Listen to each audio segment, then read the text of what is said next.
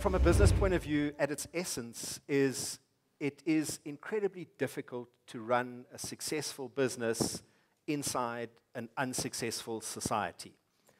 And with a big generalization, I think what business did a lot of from 1994 to, let's say, 2007 or 2008 was keep very quiet and get on with the business of doing business. And, you know, maybe it was the globalization of the South African economy, maybe it was the sort of Rainbow Nation boost, maybe it was some commodity price run-ups, but generally people did okay by shutting up and getting on with business, focusing on business, and politics focusing on politics.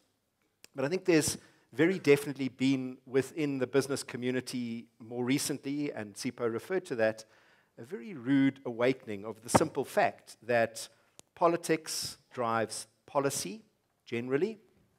Policy drives economic outcomes, and economic outcomes drive the health of society over time.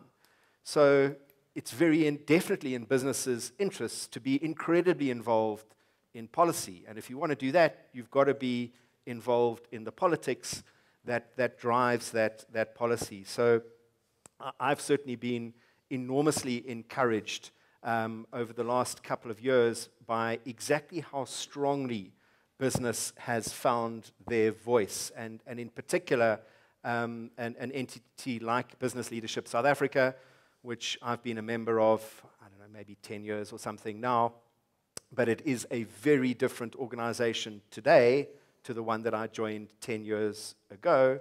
And I think business in general and South African society are the better off for the fact that well-resourced organizations are making their voices very strongly heard.